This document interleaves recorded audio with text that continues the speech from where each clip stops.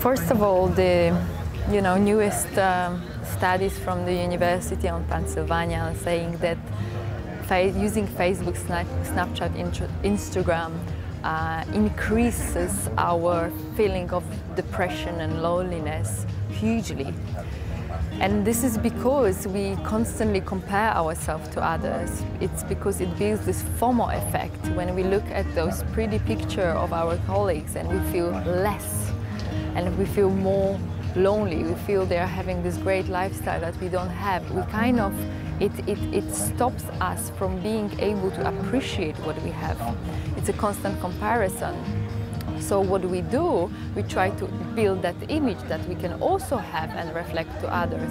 And what that creates, it's wall against wall, that clash, and there is no connection possible. And what I discovered is that the most actually powerful content that is there on social media are those raw messages of truth.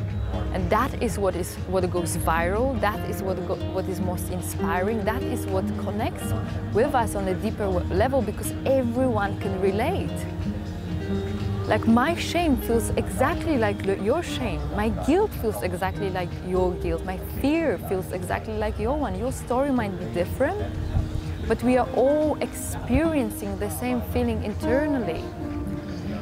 And so I believe that social media are not bad. It's just bad how we are using it for creating those masks, these images of ourselves, and then every time we will not fit into that image, we will beat ourselves up, we will punish ourselves for it. We need to reverse that. We just need to be more truthful. Yes, show beautiful images and your achievement, but also use it when you feel sad and lonely and verbalize it. My only post that I did on loneliness received so much love and so much compassion. And it was probably the most famous post I ever wrote in the history, because everyone could relate to that. And I realized, wow, I can, through that post, shift immediately how I was feeling, because I received all that love. I allowed myself to receive it. Because when you open, you not only let yourself to shift your energy, to shift your emotional energy, you also open yourself up to the possibilities of what can actually come into your life, right?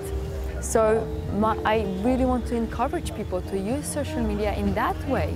How can you communicate more truth? How can you, if you do choose to show yourself for who you truly are, without a filter, without an image that you try to, without a role you try to play.